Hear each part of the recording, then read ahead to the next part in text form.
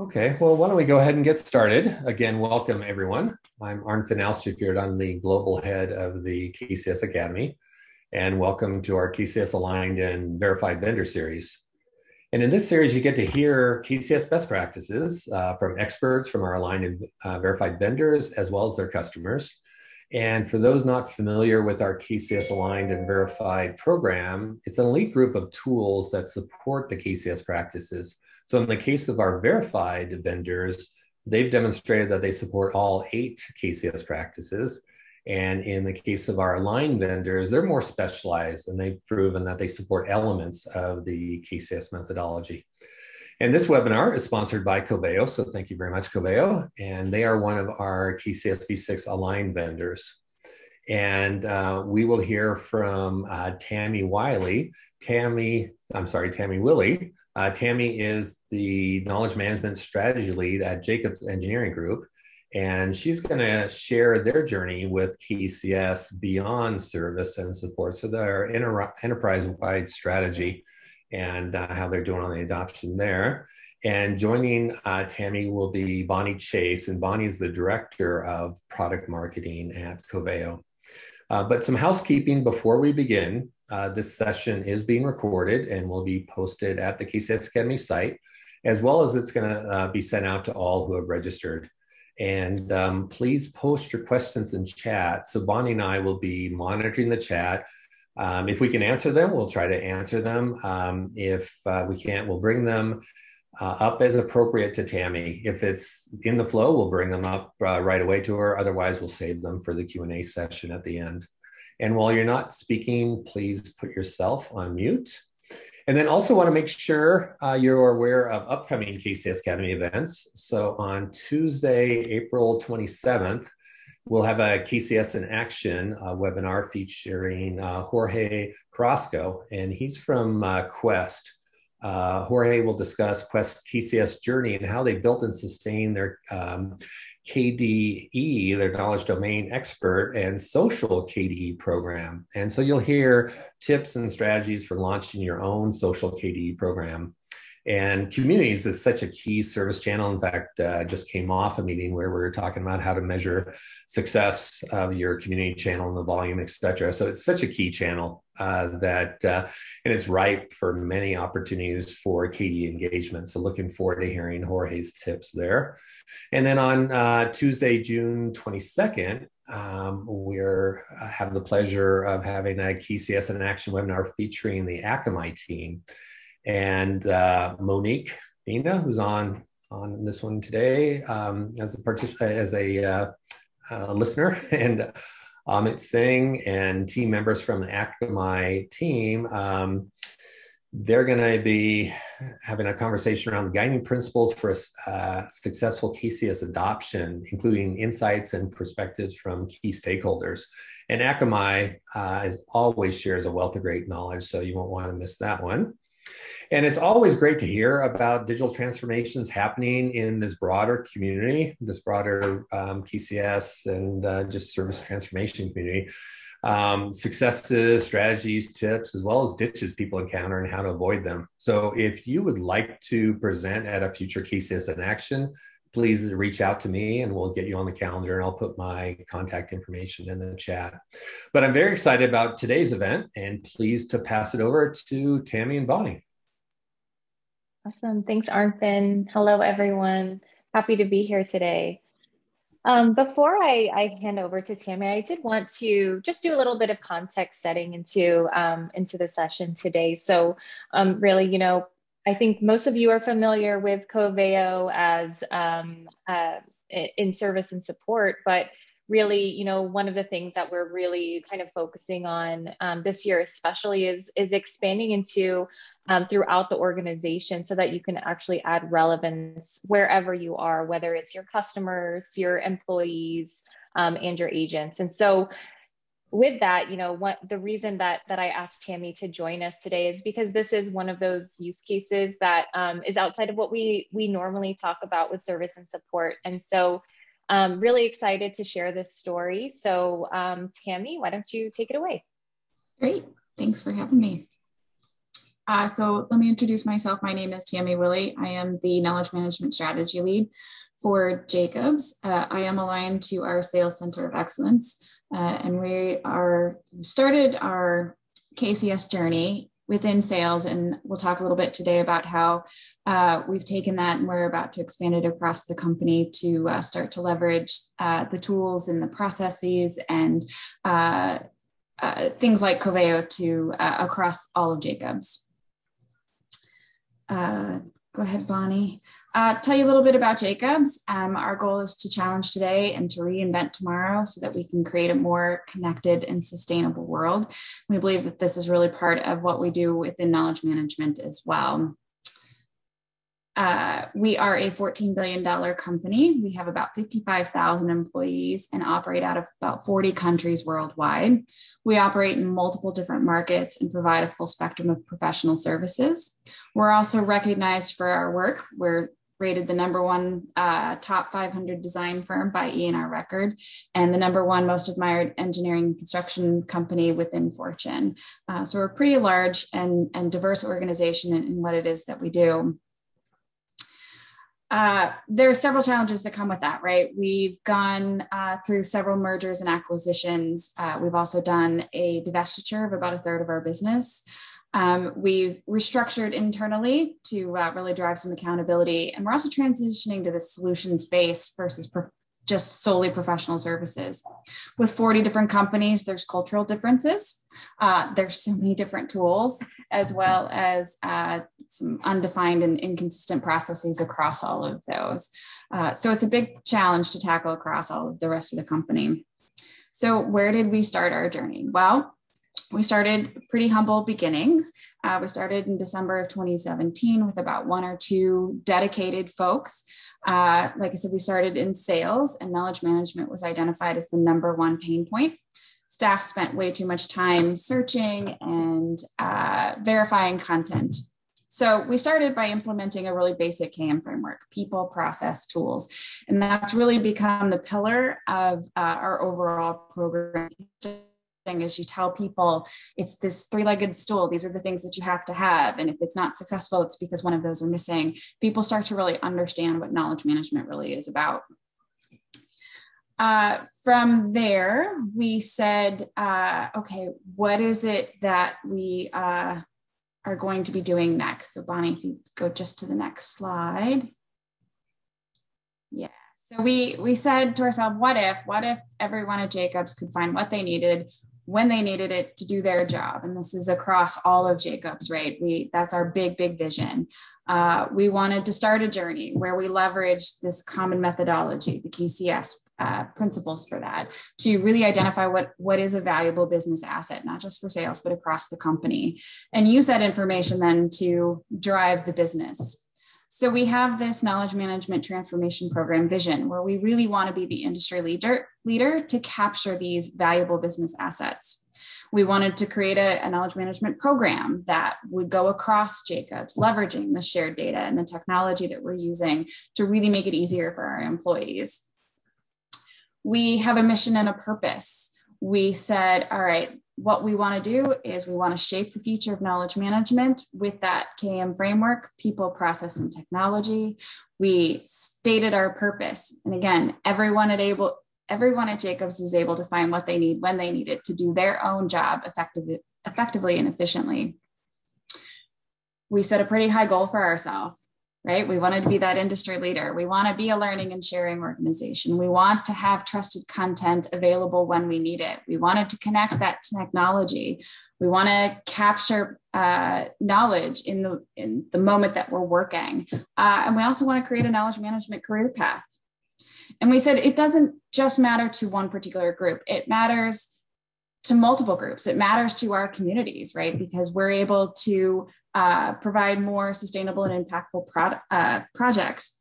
It matters to our employees because it's increasing their ability to do their job, right? Less time searching. It's important to our shareholders, right? The lower staff turnover, improved sales productivity. It hits the bottom line when we have good knowledge management.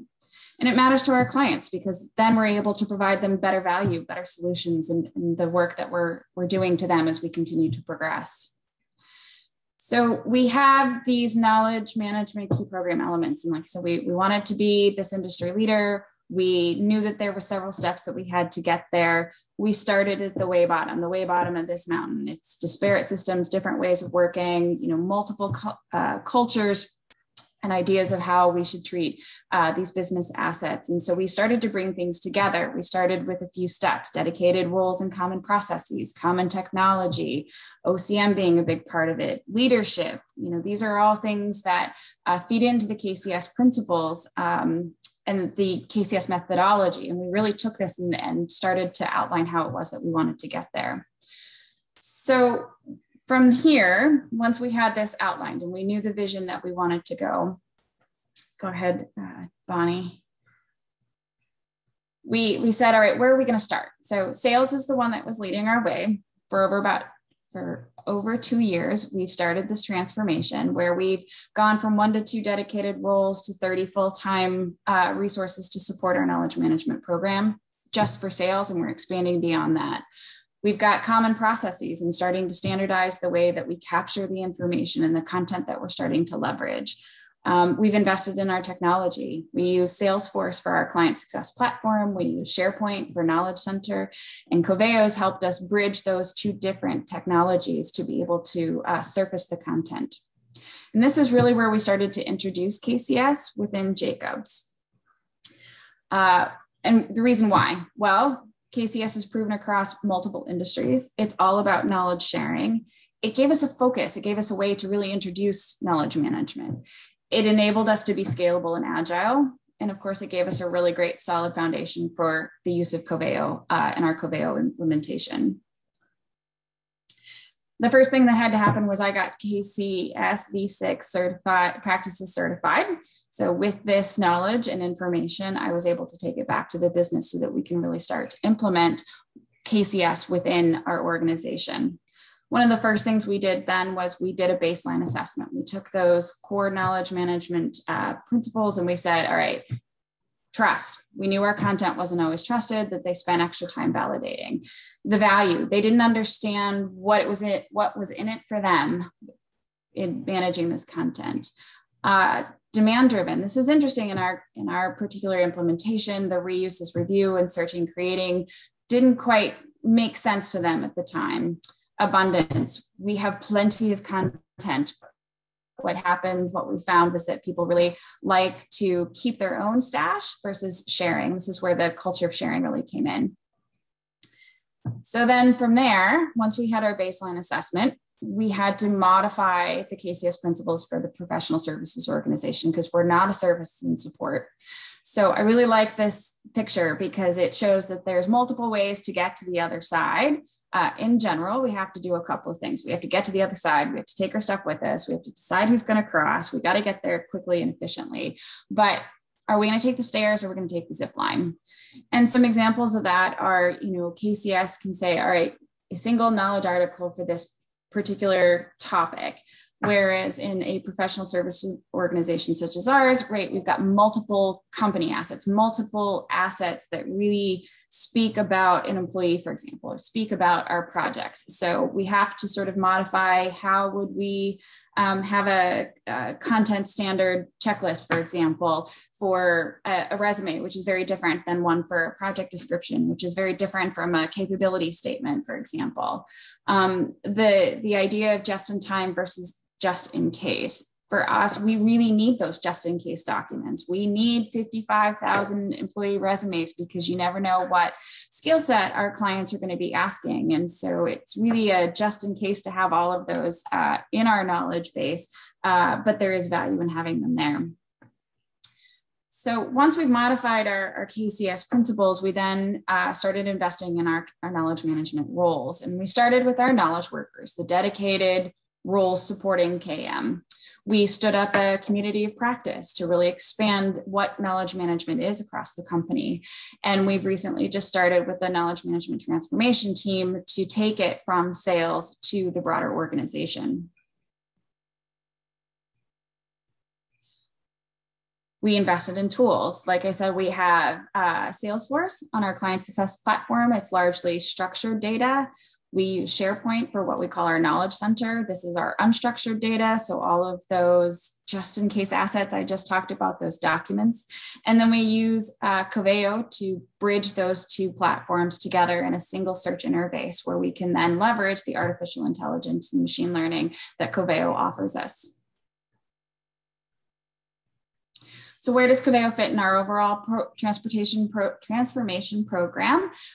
It's really helped us get set up, right? We talked about content, the roles, the processes. We're starting to see with Coveo and the Coveo analytics, the adoption and start to really look at the metrics and how do we go back to our sales teams and say, okay, this really working in this area, but maybe not in that one. So we're really on our timeline where we thought we would be, which is refreshing. Sometimes we feel like we may be a little bit behind, but we look at something like this, we realize that we're right on track with where we need to be with our overall transformation program, as well as where the Coveo implementation is really helping us take us to that next step. And Tammy, we have a question in the chat. You brought up the community of practice. What are the different tasks that you've incorporated into that? So we've just relaunched. We started about a year ago, and then the world got turned upside down with COVID and the way we're working, and things got sort of set aside. So we relaunched in January of this year. So right now,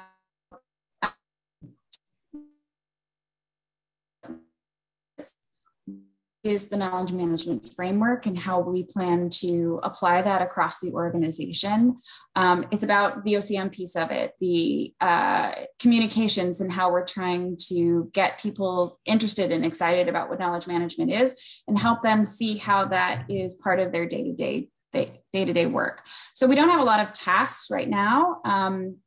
The thing we did do was just ask people what it is that they wanted. What did they want out of the knowledge management community of practice? We got some really good feedback. They want to do some knowledge sharing within the company. They want to learn a little bit more about what's happening about knowledge management as an industry, right? So we're starting to find some articles and things that we want to share.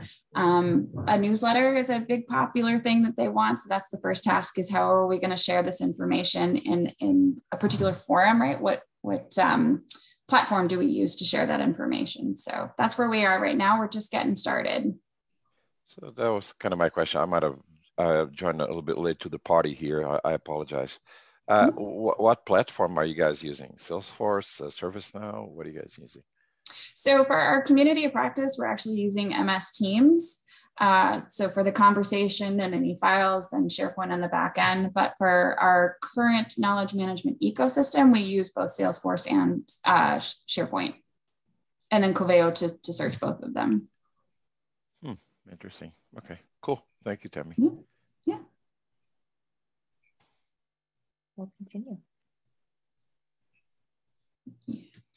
So now that we've kind of laid this framework, right, we've got the people, the roles sort of dedicated, we kind of know where our technology is. We had to make our business case to our senior leadership, because really in order to take our transformation program outside of sales and across all of Jacobs, leadership buy-in is a huge piece of that, right? And we know that from our KCS methodology that's key, leadership and communication. And so we took all of that and we created our case for change. We knew that people, just sales, but in our case, we started with sales, that they were spending way too much time searching for their qualifications and then having to revalidate it. We knew that, in smaller organizations or smaller siloed groups, picking up the phone call and talking to somebody was a really great way to do it. In a company that's 55,000 people across the globe just didn't work anymore. And so setting this knowledge management transformation and the framework that we were providing, again, with the focus that KCS provided us,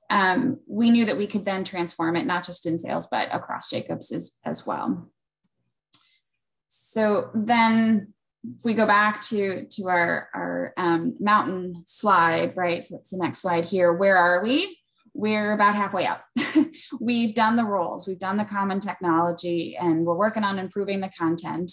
We laugh sometimes that it feels like a game of Candyland, People are familiar with that game, right? Where you're cruising along the trail and you think you're great. You pick up your lollipop and then all of a sudden you fall down a slide and you have to start over. It is very much that type of journey, but we've continued to climb. We've done the OCM piece, the leadership engagement, like I said, our business case that we presented to leadership to take this out. And so like we saw our Coveo implementation timeline, we're right at that same spot for our key program elements. So the next thing really is leveraging the Coveo analytics to really help us drive the adoption and really help people understand that the changes that we're asking to make this transformation really do benefit the company. And then, of course, we want to data automation. It's the big thing these days. How do we connect systems and automate data to make things even better? Create this culture of sharing. It just becomes second nature to share information instead of trying to hoard it. And then that will lead us to be an industry leader within knowledge management. Tammy, can I ask you a question? Yeah. I probably want to go to the bottom of your chart over there, but I mean, I think this is everybody's problem. When you're on a big company that you have like 50,000 different applications and then 267 APIs connecting all of them, all that kind of stuff. Yeah. What was your strategy to kind of tell them to stop with that madness and let's do the right thing? So we started small. That's why we started in sales, and sales actually feels small in comparison to the rest of the company, but it was rather large. When we started on this, Jacobs as a company had already started on this is madness to have so many different systems journey themselves.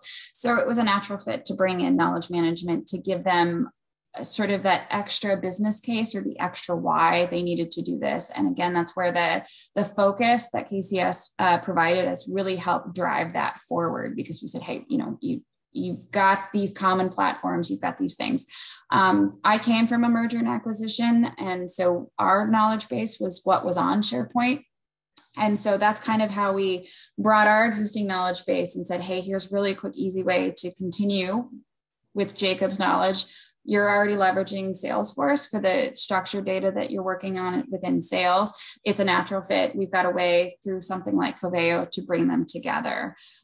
Because we've been successful in that, and now we're looking at trying to leverage other systems. So there's our quality department uses Intellex as a platform. And so they've consolidated multiple different systems within quality themselves. They've picked one. We said, now that you've picked one, let's bring you under the Coveo umbrella in order to surface that content using something like this artificial intelligence machine learning search engine that Coveo provides us. So it was kind of the train had already left that station, I guess, is the analogy that I'll use. But KCS and the overall knowledge management program really gave them the why as to it made sense to continue to move that direction.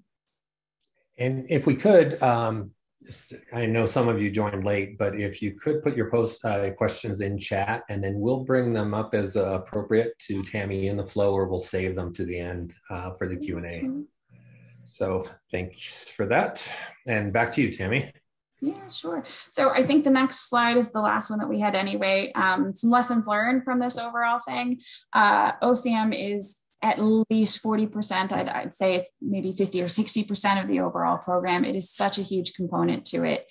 Adoption does require a cultural change, right? People are used to the way that working, things that work for them, but it gave us the sound business case for that common vision. Coveo metrics, they've been hugely helpful to monitor the engagement, to help us form a strategy around user adoption, and then how to expand that. Like I said, it's not a linear process. It feels like that game of Candyland sometimes. It's not straight up. It's not, straight across. There's this continuous working loop that, 2 steps forward, 1 step back, 2 steps forward. And then the last thing is that it's definitely hard. It's really, really hard. But at the end of the day, it really is worth it when we're able to step back and look at our timelines. We're able to look at our metrics and see that we are gaining successful adoption. We know that all of the efforts that we put into this are well worth it. Great. And it looks like we do have some messages in the chat. I don't know, Bonnie, if you want to bring those up. Yeah. So Tammy, I guess the first question is, what does your rewards and recognition program look like? We give high fives and we leverage our community of practice. It's actually an area that we are looking at trying to expand, because now that we have some awareness from our leadership, we have the buy-in from our leadership and various levels of stakeholders. That was the first thing that we really had to do, was identify the stakeholders and get that leadership buy-in. We're now set to start something like a reward and recognition program, because we know that it is important, right? Nobody wants to do things, basically work for free, right? So we try to do it in little ways that we can, like I said, really call people out in a meeting, acknowledge them in a community of practice, and we're hoping to take that into the next step of what that would be, now that we have that buy-in from our leaders to support that. Great. How important was the KCS P6 technology criteria to your decisions, and how aligned is your current setup with that? What things were you flexible on? So we know that technology should be our last decision. In our case, the technology decisions were already made for us. So we didn't really need to we didn't need to use that KCS checklist to make our technology decisions. But what we did do is we leveraged it to validate the ones that we already did. So we knew that Salesforce was already set up, even the way that we were using it, custom in its structured data, was already set up to support KCS. We knew that just kind of by accident, the way we had set up our SharePoint environment was sort of following that KCS methodology. So, it was kind of reversed and backwards in our particular case. But for us, it all worked out. Like I said, it just really validated the way we were going. And are you benchmarking or using a KM maturity assessment to collect more data in your journey, like APQC's tools? Yeah, so we took a baseline assessment of how people felt knowledge management was going at the company. We did that sometime last year, so we're not quite into our full year maturity. It is expanded a little bit because there's been a lot of change within the way that we work and the way our priorities have been set based on all of that. But that's our direction, is that we'll continue at least every year to do that maturity assessment and see where we are, and hopefully see it going in the same direction that our program is up that hill. Okay. What type of leading and lagging metrics are your leaders most interested in seeing? They want to see the amount of content that we have. One of the things that we're looking at now is how to really assess our content health. So, a lot of our stuff is been pulled from servers because we have to use it over and over again. That project that we did 5 years ago is still really valuable and relevant to our clients today. So we've pulled a lot of content. I don't know if you noticed on our timeline, we called it Content Palooza. So we've pulled in a lot of content. So we have a lot of numbers. We know our content numbers are going up. So the next thing to focus on is the health of our content and being able to see that. Our leaders want to see the ROI, what's our return on investment for this? And this is where user adoption and things like the detailed metrics, being able to identify our content gaps, that's really going to help benefit that bottom number, because if what we can do is,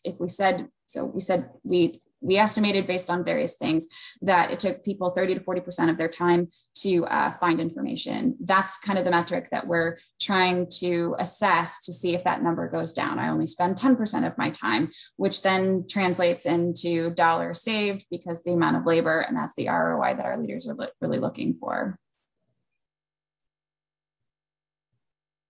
Okay. This one is an interesting question. I think I have a follow-up question for this one, actually. So do you have any non-KM dedicated roles to participate in creating and maintaining knowledge?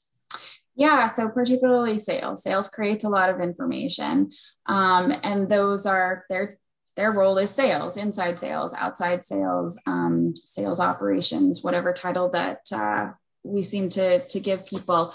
And that's part of our knowledge management program is we're trying to create awareness outside of these dedicated roles and even outside of our community of practice is why the content that they are creating is so important. And that feeds into our culture of sharing. And even outside of sales, it's HR, it's contracts, it's legal, it's all of these different departments, because particularly for sales is a big consumer of all of that data, right? And so that's where this overall culture of sharing really is important for us, because there are going to be far more non-dedicated, KM dedicated roles creating content that we want to share. And then we want to leverage the dedicated roles to help manage that content, to do things like the content health, to help us keep the knowledge base fresh, to make sure that things are tagged correctly so that when they use Coveo and the facets and we start to look at the metrics behind that they actually make sense. So that's really where we're going with those, is everyone in the company really should be sort of trained in a sense or aware of what knowledge management is and why this culture of sharing is so important, so that we can then leverage those dedicated roles to really help us manage it and make it successful. Great. I'm just going to continue through here because we've got a lot of great questions. Let's see, does your community practice support your coaching model? Yes. Today, yes, I don't have any reason why not to. People are really eager to learn and get more information and then to share it out. We're still fairly early in that overall journey. Like I said, we just sort of relaunched our community of practice, but that's definitely where we're going. And so far I've been successful in that. All right. Reward or recognition, what is more effective? Have you seen a difference there? Well, we've only done really more recognition. So I can't really say right now, but everybody loves rewards. And so, like I said, as we've gotten this support and buy-in from our leadership, we're hoping to add to the reward piece of that. But we try really hard to do the recognition piece of it. So. Okay, so we have a comment here. I'm the product manager for knowledge at Salesforce. When is unstructured versus structured knowledge content the right tool for the job? Do you migrate back and forth? Oh, it's a great question and something we haven't fully solved, to be honest.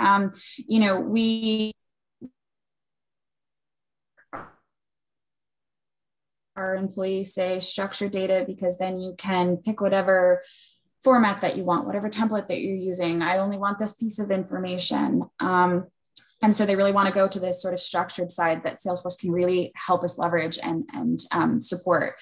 But we also know time is a really big thing. None of us have enough time. And so when our sales teams in particular have created these documents and they submit them to the client and they've got a lot of really great content in there, that's that sort of unstructured content, right? Because it's written in the template or the format, or it's slanted towards what the client has been asking for. And we want to get that into the knowledge base too, but to pull it apart into a more structured format takes people and time and knowledge and know-how. And it just starts to become a real challenge as to how to take an unstructured set of information and put it into a structured form. So that's why we really leverage something like SharePoint, where we want to keep your unstructured document and use Coveo to search for it, whether it's in a structured format like Salesforce, or it's in an unstructured document where we're keeping in SharePoint right now. All right. And I'm just going to continue with the last question that was posted because it's kind of similar. What challenges did you face in integrating with SharePoint? Any special considerations with security and facets and or taxonomy? Great question. So there have been some challenges with SharePoint in that the user context that we're getting, because of the way that the company is set up and the user relevance that we have is limited. So we don't get as much context about the users that we would like through Coveo. For the result relevancy piece of it, we see a lot more success right now in Salesforce because we get a lot more user content in there. The taxonomy piece of it, we've had a good metadata structure that we leveraged in our SharePoint implementation. With those structured documents, we try to leverage as much as we can with the same data values that are used in CSP, so that when you can do those facets, there's only a couple right now where there's a true match that we can use facets that apply to both Salesforce and SharePoint. But that's what we're working on as a company. As a whole, we're looking at what they call a master data management strategy, really, so that across all applications, whether it's Oracle for like HR and finance, if it's Intellex for quality, if it's Salesforce and CSP, if it's SharePoint, right? We're all using the same common taxonomy so that we can better leverage those facets in our search. So it's something we're aware of. It's definitely on our radar. We started really small, like I said, we only have a few common values and facets that we can use across both platforms, but we know that will grow as our overall common taxonomy and data management plan really start to flesh out within the company. All right. And how do you leverage Coveo analytics to improve search as well as knowledge?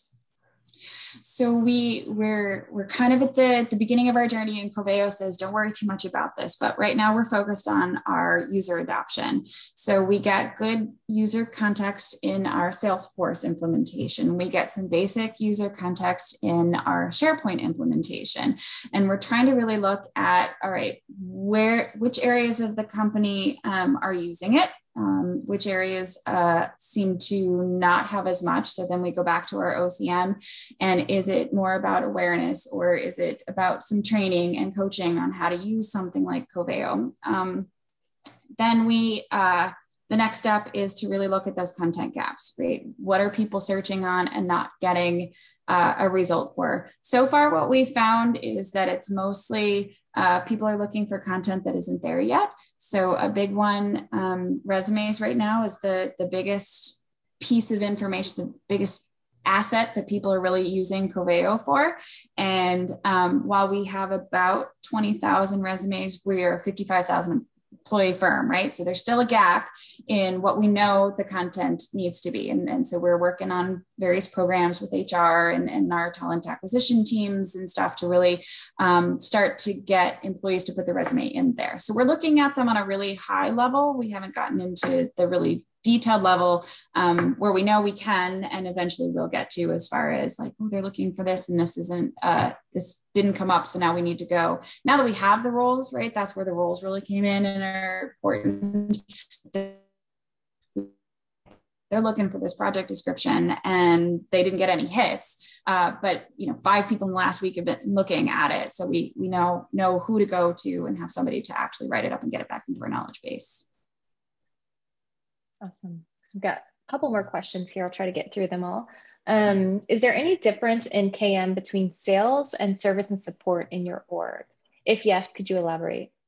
Yeah, so a little bit, and then I should elaborate on this. So HR has a service and support model, IT has a service and support model, and actually both of those departments have also embraced KCS and are really leveraging KCS to its true service and support model. So then in sales, we've modified that, right? As we discussed, we had to modify kind of what those are, but we work with the HR and the IT organizations to say, this is what's common, this is where they're different. So they have a single knowledge article model for IT support, for example, or for HRs. I'm looking up information on benefits, and so you've got a single one. Go back to our diverse organization, even those knowledge articles on a particular benefit could vary from country to country. So they're really trying to streamline how do you get that in and get maybe to a single knowledge article. And they're using KCS to help them focus and leverage that. And like I said, it's different than sales then, because we've got more, we've got different ones, we've got different versions. It doesn't always make sense to consolidate into something single, because we've got, just because we have a particular write-up on a project, we may have 5 different slants or the ways that we're writing up about that project, because to one client, the sustainability portion of that project is what's really important. To another client, it's how we actually engineered that project that's really important. And so we want to recognize that there are different ways that we need to treat that single sort of idea or concept of business asset, which is different than a service and support model. What about with IT support? What are the knowledge contributions of IT support, and what challenges were there with support rep buy-in to contribute? So good question. I'm not really sure. We have a IT knowledge manager. We are in contact with each other. We know that we're leveraging these KCS processes, and then we've got this overall program, but I don't know the details of their particular implementation. I do know that they're leveraging, like I said, KCS because it allowed them to go also as a business case to say, hey, even within our IT organization, we're doing things, they use ServiceNow as their platform. Even though they were all using ServiceNow, they were kind of approaching things a little differently in different countries, for example, or different areas within the IT department. And so they're leveraging KCS to kind of bring them all together within their own little department. But beyond that, I'm not really sure what the details are about that implementation. Okay. And how do you show KM progress to leadership in the company to gain additional support? So it seems like you've had to do this a couple of times. Yeah, so it's numbers, right? It's all about the numbers. So we've taken various things like the amount of time, we've taken feedback. We just presented to our leadership and said, all right, if our baseline, they were spending 30 to 40%. Now we know that they're spending less time, and we know based on this. It took me 3 days, for example, to find somebody because I had to pick up the phone and call 2 people. And somebody was on vacation, so I had to wait 3 days. So we started to quantify all of those comments and then put them into numbers that we were then able to present to our leadership. And that was just actually about a month ago now. So it's a very recent sort of acknowledgement and awareness at that senior leadership, executive leadership level. But they saw the value in it. They saw that, okay, there is real numbers. I know that somebody at Coveo helped my boss really start to quantify what that ROI is. I think it was $2.6 million within the last year that we were able to say that we've gotten a return just based on implementing some process, implementing knowledge management. And it's that combined, we've leveraged the tools, we streamlined the tools. So instead of supporting 5 tools, we support 2. It's the people, right? The process is a little bit more streamlined. So instead of calling 5 people, you only have to either do a search or call 1 because we've streamlined and have a role for you to call. So that's how we've been able to quantify that. Okay. And then, there's a question about one of our favorite numbers. What strategy have you used in Coveo in order to create case deflection from customers? So we don't really do case deflection because that's not really what it is that we're doing. We're really trying to leverage something like Coveo so that people can find things. Now we've started, we use CSP cases, for example, Salesforce cases that if you can't find something, can you escalate it? But it's really very, very much in its infancy as far as that goes. And so because we don't do a true case deflection, that's not really a number that we track. All right.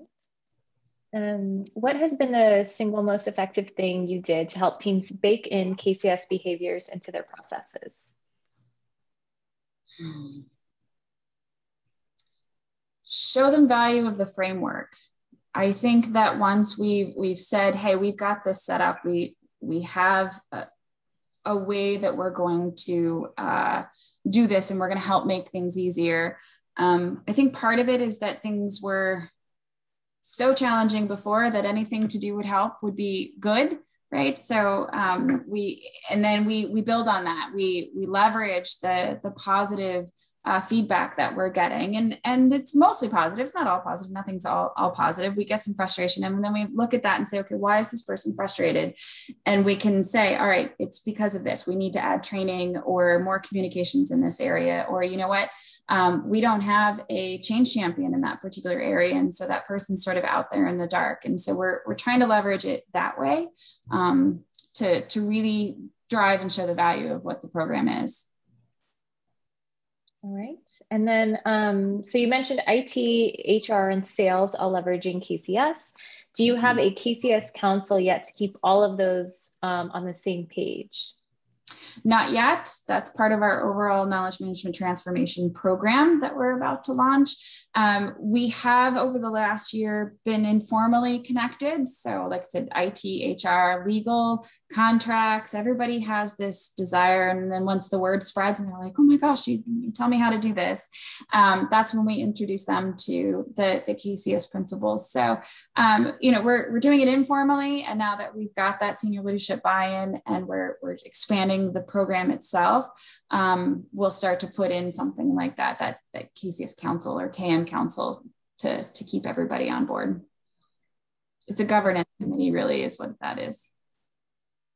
All right. And then one more question. Can you measure via tooling how long people take to find something, and or is it service-based? And we got another question that just popped in too. Is it survey-based? Sorry. Did you get that? Yeah, it's more survey-based. We've done a couple of surveys. Like I said, it's that feedback loop of, oh my gosh, I just went out and used Coveo and it used to take me 3 hours to find something and now it took me 5 minutes. So those are the things that we leverage. We're really trying to get a feel for how to capture that information, right? Because it's not a straightforward. Nobody's timing you on your computer to see how long it is that you're spending to do a search or how long it used to take you to do something. So it's this really sort of informal feedback. But I think as we start to expand this, we'll find ways to track that, because we know it's an important metric to keep track of for sure. Yeah. And we did get one more question come in. So can you talk more about the dedicated people to run your program and the key roles versus what was expected from the sales team?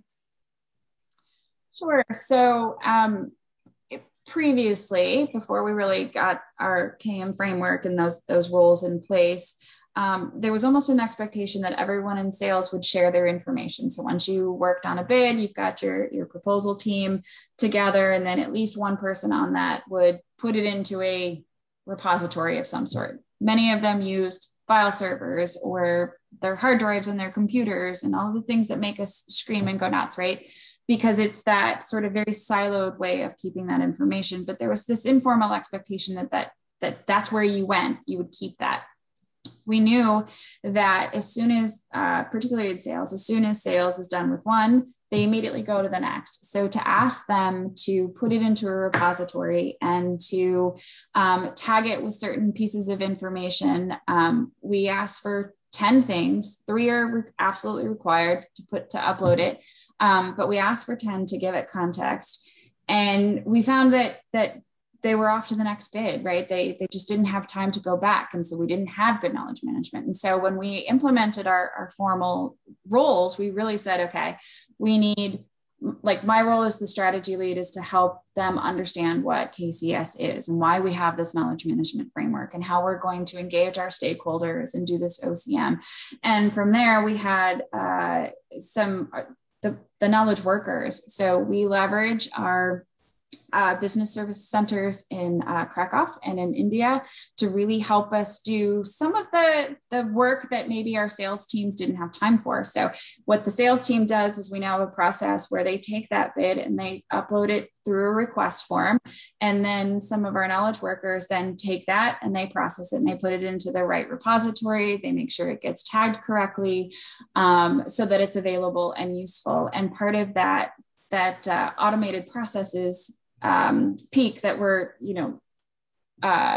striving to get in the next 2 peaks, I guess, is to automate as much of that data as possible, right? So that you go from my sales team, I've got this content, I want to share it, I put it in through this process. The tool and any data that's been set along that way kind of goes with it. And then you leverage a knowledge worker to then manage the health of that content, manage the health of the data, use your analytics to say, hey, this didn't come up, but why? Oh, it's because it was mistagged or something, and leverage the knowledge workers that way. So we're transitioning, right, what that expectation is of those roles from you're in sales, your role is to do sales. You're going to be good at that. Our knowledge workers, that's what they do. That's their role, is they're going to make sure that the knowledge is properly tagged and used and leveraged. And then, like I said, progress to what is that content health and how does that feed into the next thing, like our content gaps. Great. Let's see, we've got one more question. I'll take one more. How do you train the knowledge workers? Do you have a training program set up for them to level up through the KCS roles? That's what we're working on. We're definitely trying. So right now we've set up a knowledge management transformation network. So our executive sponsorship and our stakeholders or leaders are the high level managers. We have what we call the knowledge management transformation leader. So right now that's a lot of our sales folks that are either tied to a knowledge management role, formal knowledge management role, or are in an influential position that they can then take that information and push it out to their change champions. We've gone through we've met bi-weekly for the last 6 months, walking them through what is knowledge management, what is OCM, what is an ag carb process, really doing that.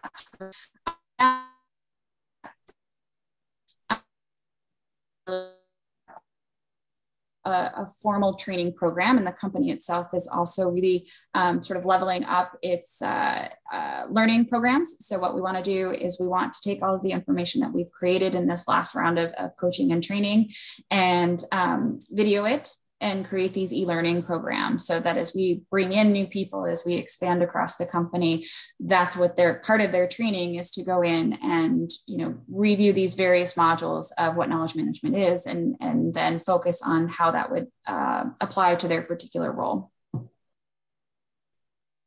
Awesome. All right. So there's one last comment in there, Tammy, that you might want to read, but aside from that, I think we're all through all the questions. So Arnfinn, I'll pass it back to you. Okay, great. Well, thank you very much, Bonnie and Tammy. That was a really nice presentation and the dialogue from the participants and all of your great answers. That was awesome. So thank you so much. And we will be posting the recording. So everyone on this will get the recording. Do you mind if we also have your presentation that we could pass along with that? Yeah, so Bonnie's got a copy of that. That's great. Perfect. All right. Well, thank you all very much. Again, this was an excellent dialogue and excellent presentation. So thank you so much. And you all have a great day. Thank you. Thank you, you too. Bye-bye. Bye-bye.